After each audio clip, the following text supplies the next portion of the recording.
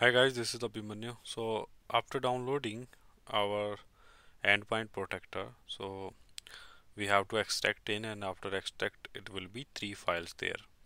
So we have to open the second file, which is showing open virtualization or open virtual machine desktop. Anyone you can open. So probably we will go ahead with this. So it will show you something like that, all the information. As you can see that OS type is Ubuntu and CPU is 2, RAM is 4. So you can modify it as per your need. So you can do it, and location if you want to change, you can change it. Okay.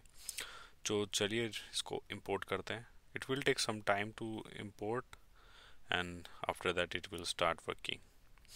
So it has already 1 month trial period, so you can do testing, and you can, I mean, all the fully access you may have on that.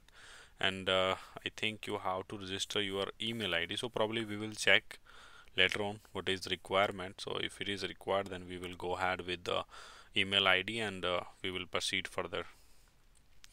So it will take some time, as it's showing 2 minutes and 27 seconds remaining and 40 seconds. So it's naturally so it's a totally disk, you can say, and it is totally importing one of machine.